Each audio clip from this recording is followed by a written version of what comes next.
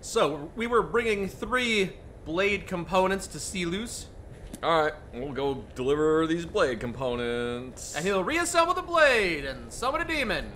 Hopefully not that part, but if he does, then we'll murder the demon. It's not really murder if it's a demon, though. Yeah, we'll kill Silus, though. That'll be murder. No, that'll be justice. What? Nope. Nope. No raccoons? Nope. I thought you Nope. liked raccoons. Nope. Okay. I got those things for you. What is it? Do you have one of the razor fragments? I have all of the razor fragments. You're efficient. I like that. Here's your reward. Finally, all the pieces of Mehrunes' razor are in my hands. It's time I let you in on something. You gonna stab me? There's a 4th piece. Oh. That scabbard in the display case. Built to house the razor. And there's more. I know how to put all the pieces together. We just need to take them to Dagon's shrine and contact the Lord of Change directly. Is a scabbard really a piece of a dagger?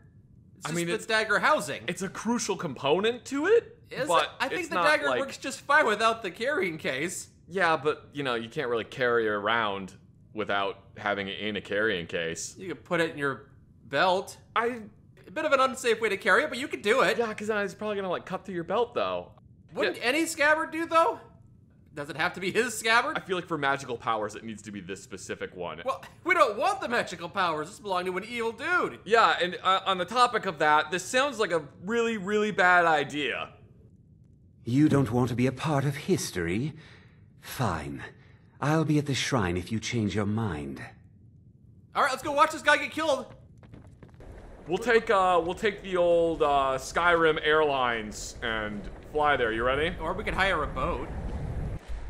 I mean, Mike, where we're going to is landlocked, so unless the boat's just going Cut to the land. It's magical land. Maybe these boats can do that. They got like 600 horses pulling the boat. Yeah, this here is a 600 horsepower Evinrude. Ah, you can see the deployable wheels sticking on the sides.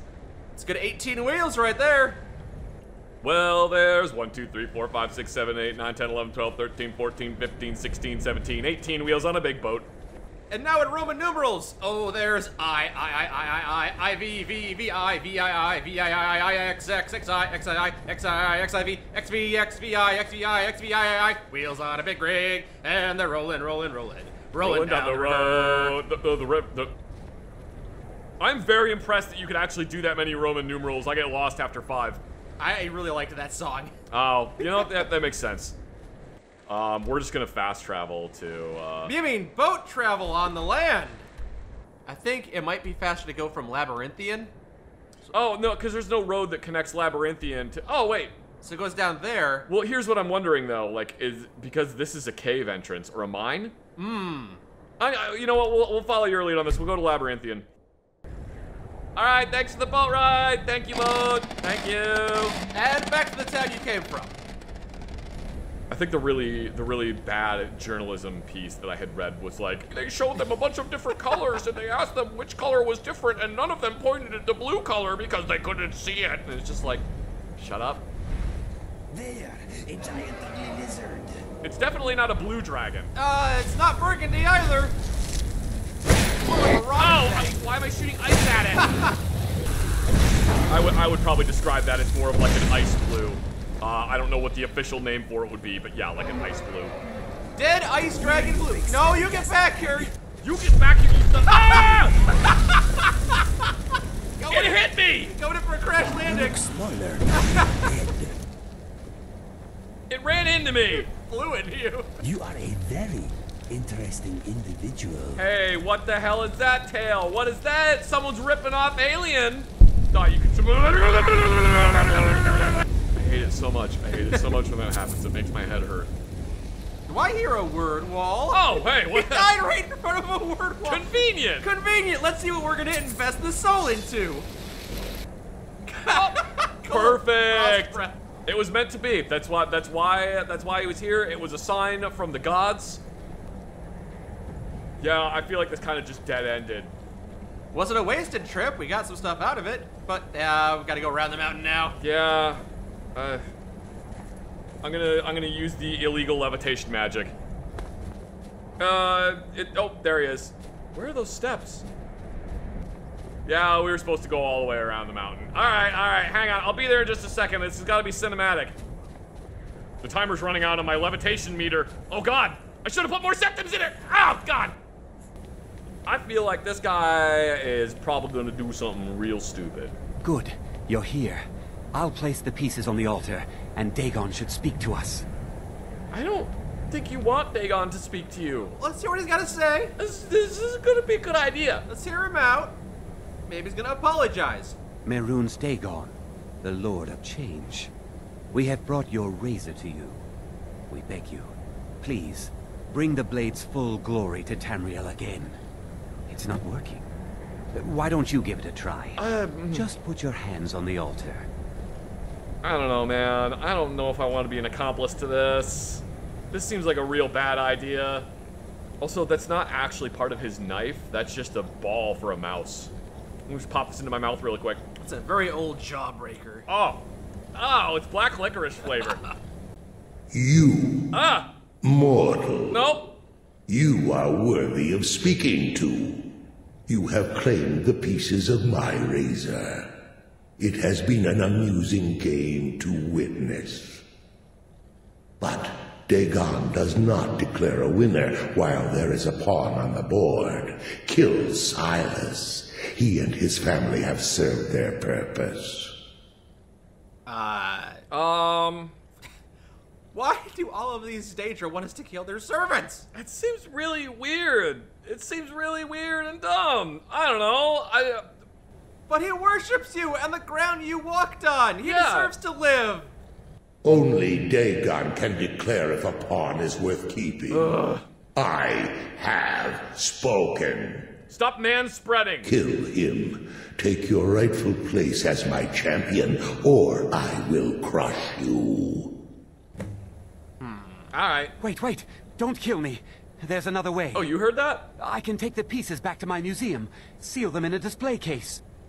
You get a generous amount of gold, I get to complete my collection, and nobody has to die. Yeah, all right. Get out of here, you little scamp. Thank you. Here's your gold. I'll make a run for it back to Dawnstar. You think to betray Mehrunes Dagon. Suffer. See, I knew it was gonna happen. Protect him! Protect the museum curator! He doesn't deserve this! Is he giving you the middle finger? Damn you! Oh, wait. Oh my God! You came out of that better than I did, my friend. I didn't expect him to go full WWE and just slam him into the ground. Was he dead? Off the fucking... Yeah, he's dead, man! He broke his goddamn neck! What is the fork of horripilation? Horripilation. Is it a weapon? It's a weapon! Tuning fork! It's a horrible fork! Haha! Oh. Well, that's not how I use a fork. Man, I feel kind of bad that we couldn't save him. Oh, hey. Key to Mehrunes Shrine. And then we'll go inside. Yeah, we'll have to check that out. All right, let's see if we can save him. Good. No, I'm not You're ready. here. I'm not... Oh, wait, no, I'll it's place fine. the Yeah, pieces on the altar, and oh! Dagon should speak to us. Look, dragons can fly twice. Suffer. Ow! That's not fair! I was taught this speech thing. See, when you don't catch us off guard, we can defend ourselves proper. Did he leave? Scorch them, Flame Goddess. Turn them to ash. There we go. All right. Let us move on. Okay, hopefully Sealus can make it all the way back without dying. I'm sure he'll be just fine. Not sure where that confidence comes from. We'll have to remember to go check on him after we explore the shrine. So, what have we here? Dagon. This is looking pretty cool. Nice little ice tunnel. Oh shit. So what are you guys doing? We're summons? Hiya! Oh, that one's already dead. Good work, Flame Atronac. Good work continuing to burn him. Ow! And also Zach. Oh, shit! And we looted everything that was in the area. Aw, Damn, yeah. there's a lot of stuff in here. I already have the one for Firebolt. Refined Moonstone. Oh, so many ores. We're gonna have to drop these back up in base soon. Yeah. So this is just what we do. We just show up, find a Daedra, tell the Daedra to get bent, and then we take all the Daedra stuff, and then leave. What's he gonna do? Kill us? He can't. He's got no body. Exactly. He's incorporeal. Incorporeal. Whatever. Ah, home sweet home. Dropping stuff off. You know what? We're gonna put the gold bars inside as opposed to outside, where just anyone can access them. Oh, fair enough. Drop 3. God, those have got some fucking impact to them. Got some heft, all right. I mean, that's accurate. The gold bars are freaking heavy. Ah! Whoa! Free gold! No, it's not free. Get off. Fuck off, skeleton. Why do I have skulls in my house? Why are there human skulls in my house? They're useful for crafting. I didn't put those there. Everyone, make sure you put your gold in your specific cubby. Yeah, it worked.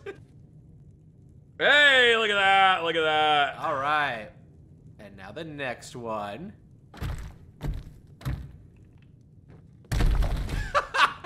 My foot. Just like you just hear the sound of bones breaking. As it turns out, golden bricks also land directly on a cat's feet. I want to put one. I want to put one on one of these cross beams. You're gonna booby trap your own raptor. With gold. Oh!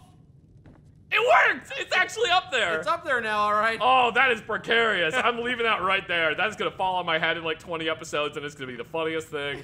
I'm gonna get like my 6th concussion.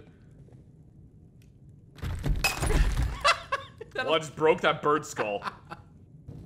Doing a little housekeeping? I'm gonna make one of them soups like the rich people have. Like those influencers I see on Skyrim Gram. Yes, melt the golden bar, and then put it on your head. Dump the bucket out. A crown fit for a king. That's a Game of Thrones reference. Ow. Now the only person whose metatarsal it needs to be dropped on is mine. And that. Ow! God damn it! And now the raccoon. Everyone gets one. Raccoon, I need to put your bowl out. Put the salmon in the bowl. He can have a little bit of cheese as a treat. There we go. There's his delicious food bowl. Look how happy he is now. He's eating better than us. 3, 4, 5, 7, 8. Oh, well, now I don't know which ones I have, though. Oh, look how nicely organized they are. It's weird that they went like, and like crunched together. 3, 4, 5, 7, 8. You found a playbook in your house. I thought you said you hated those. Do you know what might be kind of fun, Mike? What's that? If we were to reenact this play. By Boloth Cole? The Legend of the Krately House by Boloth Cole. Molag Bal's black sheep of a cousin. Dramatis Personae. Theophan, an Imperial Man 24 thief. Near him, a Bosmo Man 20 thief. Selenius Krately, Imperial Man 51 merchant. Domina Krately, his wife 40. Alvia Krately, their daughter 16. Ministers Krately, their son 11. So we've got 2 thieves and a family of 4. Yeah, why don't you be near him? The Bosmer man, well, that will respect my heritage, thank you. I thought you were a Nord. Yeah, but I have Bosmer ancestry. Oh, well then you're not a true Nord then. The setting is the famous haunted Krately house in Shandinal. First and second floors requiring a stage with a second story where most of the action takes place. The stage is dark. Poor lighting. There is a creaking noise. Footsteps on the stairs, the sound of a man breathing, but still we see nothing. Then a voice calls from above. Hello? Is someone down there? Should I wake up, Papa? No, maybe I was imagining it. A light from a lantern can be seen coming from the upstairs in the slim form of a beautiful young girl. Aleva. Oh, it's Aleva, sorry. Alva? Alva? Alva. Descends the staircase at stage right nervously. From the light of the lantern, we can see that we are looking at the second floor of a dusty old house with a set of stairs going up and another one going down on the stage right. An unlit stone fireplace sits at stage left. A table, a locked chest, and a wardrobe complete the furnishings. Who's Mehrunes again? That's you. That's the 11-year-old boy, I think. Oh, okay, yeah. Yeah. That's the kid. Alva, what are you doing? I'm just making certain. Like, go back to bed, you little brat. As the girl passes the table, we see a Bosma near him slide gracefully from behind and around her field of sight, carefully avoiding the pool of light. She doesn't appear to see him as she creeps closer to her, his footsteps silent on the hard wooden floor. When he is almost on her, there is a sudden crash from down below. This causes the Bosma to leap away, hiding again behind the table. Wait, is this Bosmer? Oh, the Bosmer's you. Yeah, that's the thief, yeah. Do some like, whoo, whoo, whoo noises. Bosmer thief noises! Somehow she doesn't hear that. Stealthy! The girl does not seem to notice the sound, and Niram, peeking out from behind the table, watches her. Found anything, sister? No, it's probably just my imagination, but I'm gonna go check downstairs. Is there a fire? I'm cold. I didn't bring my blanket. Alva looks towards the long, dead fireplace, and so does Niram. Of course there is! Can't you hear it crackling? I guess so? Alva suddenly jumps as though she heard something which we do not. She turns her attention down the stairs to the first floor. Hello? Alva, lantern ahead of her, begins the descent. She does not seem to notice as the Imperial Theophan, carrying a big bag of loot and a lantern on his own, calmly walks up right past her. Oh my. Excuse me, young lady, just robbing you. Alvia continues her slow, nervous walk downstairs, which we can now see thanks to her light. She looks around the low-ceilinged, thoroughly looted room as the action continues upstairs. Theophan's lantern provides the dim light for the second floor. Where you hiding, Niram? I told you, they can't see you and they can't hear you. Even when I'm making these stealthy noises, I can't believe they're all ghosts. They seem so alive. That's what spooks them superstitions, but they ain't gonna hurt us. Just reliving the past, the way the ghosts do. The night they was murdered. Stop thinking about that or you'll get yourself all willy spooked. Got all kinds of stuff down on the first floor. Silver candlesticks, silk, even some gold. What'd you get? I got this empty bag. Sorry, I was just about to start. Get to work on that chest then, it's what you're here for. What do I even not pay you for? What do I even not pay you for? It's like you're not even part of the union. Oh yeah, you didn't bring me along for my talented noise-making abilities. But yeah. The equipment, you refilled that lantern before we came here, right? I can't work in the dark. I mean, I can, but I work slowly. Don't worry, Niram, I promise, no surprises. Niram jumps when a young boy ministers appears on the stairs. Hi, how you doing? The lad creeps down quietly and goes to the fire. He acts as if he's stoking it, feeding it wood, poking at the embers, though there is no wood, no poker, and no fire. We got all the time in the world, friend. No one comes near this house. They see a lantern light, they'll just assume it's the ghosts.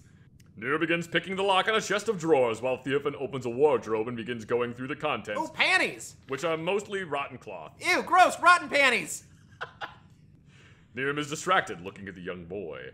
Oh, Theophan, how long ago did they die? About 5 years ago. Why are you asking?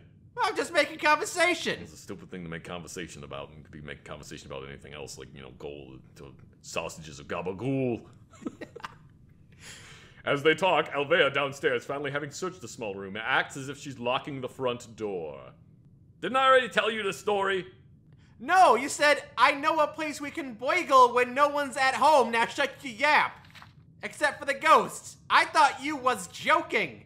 That's a pretty good impression of me, I like that one. No joking, partner. 5 years ago, the Kratleys used to live here. Nice people. You seen the daughter Alvea and the boy Ministes. The parents were Selenius and Dominita. She was a real dominatrix, if you know what I mean. They all got dumb names. Yeah, they got pretty stupid names. We got stupid names too. Yeah. Niram successfully unlocks the chest and begins rummaging through it. While he does so, Ministes gets up from the fire, apparently warmed up, and stands at the top of the stairs down. Hey! The boy's voice causes Niram, Theophan, and Alva all to jump. Ah! Ah! Ah! Oh wait, I gotta do the girl's voice. Oh my god! That's the sound of a young girl being scared, all right. Why aren't you in bed? I'm just going to check the cellar. Okay, I'll wait for you. So, what happened? Oh, they was ripped to piece. Not pieces, like just one piece. Halfway eaten. No one ever knew who or what did it neither. There were these rumors. Alvira opens the door to the cellar and goes in. The light disappears from the first floor. Mehrunes patiently waits at the top of the stairs, humming a little song to himself. So are these kids just kind of hanging out in the same house? I guess. Unperturbed by the robbers? Well, it's because they're ghosts. The kids are ghosts. Oh! Yeah. I thought the thieves thought they were ghosts, but they were just kind of hanging out with each other. No. The kids are ghosts. The kids are ghosts. That would be a pretty funny premise, though, if the kids thought the thieves were ghosts and the thieves thought the kids were ghosts. They just ignored each other the whole time. That seems like a really bad 90s movie. But I get it. The kids are dead. These Yeah. are ghost children. Yes, they're ghost children. I understand now. Now you're the thief. What kind of rumors? Theophan, having exhausted the possibilities in the wardrobe, helps Niam sort through the gold in the chest. Pretty good all, huh? All the rumors. Well, they says old lady Dominita was a witch before she married Silenius. Gave it all up for him to be a good wife and mother. The witches didn't take too kindly to it. They found her and sent some kind of creature here late at night. Something horrible, right out of a nightmare. Oh, like a bear? Like worse than a bear. A bear with 2 heads, and its breath smells really bad. Elva, what's taking you so long? Ye gods, are we going to watch them get killed right in front of us? Because I'd be down for that, actually. Elva! Silenius Silenius is the old man. What's happening down there? Stop playing around, boy, and go to sleep! Okay, Papa. I'm placating him. I'm not actually gonna go to sleep. You're scared. Oh, Papa! Oh, you scared me! Mehrunes, frightened, runs to the stairs up. Along the way, he bumps into Niram, who falls down. The boy does not seem to notice, but continues on up the dark third-floor sleeping porch off stage. Out of my way! Oh, and then the Niram's like, oh, watch it, kid, watch it. Hey, you alright?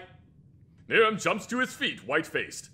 Never mind that, he touched me. How can a ghost touch me? Well, yeah, of course they can. Some, anyhow. You're the ancestor spirits, garden, tombs, and the ghost of the king they had in Daggerfall. If they don't touch you, what good are they? Why are you so surprised? You thought he'd move right through you, I figure. Yeah, I did expect that. Silenius, the man of the house, comes down the stairs cautiously. Dominita off stage. Don't leave us alone, Silenas. We're coming with you. Wait, it's dark. Let me get some light. Silenius goes to the cold fireplace, sticks his hand forward, and suddenly in his arm there's a lit, burning torch. Niam scrambles back, horrified. I felt that! I felt the heat of the ghost fire! Come on down, it's all right. Mehrunes leads his mother Dominita down the stairs where they join Silenius. I don't know why you're so scared, Niam. I must say I'm disappointed. I didn't figure you for a superstitionalist. Theophan goes for the stairs up. Where are you going? One more floor to search. Oh, can't we just go? We got so much loot already. So many rotten panties. Gross. I don't want... What would I want those?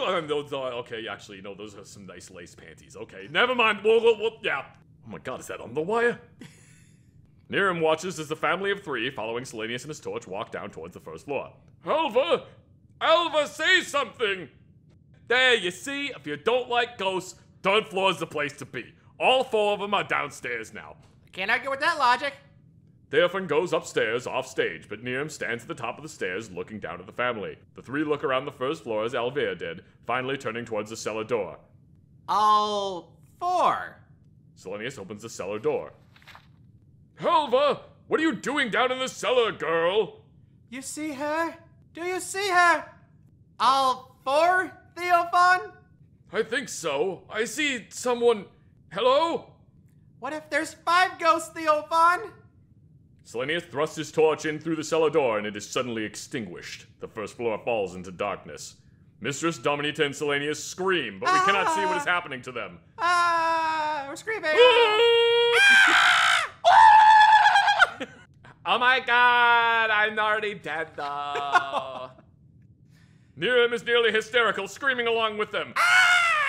Theophan runs downstairs from the 3rd floor. What is it? What if there's 5 ghosts? The man, the wife, the girl, the boy, and what killed them? And what killed them? That's what I said! What if it's a ghost that can touch us too, just like the others?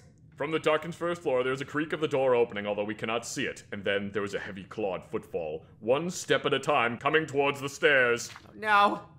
Don't get so upset! If it can touch us, What make you think it wants to? All the others didn't even notice we was here. The elfin's lantern dimmed slightly. He adjusted carefully.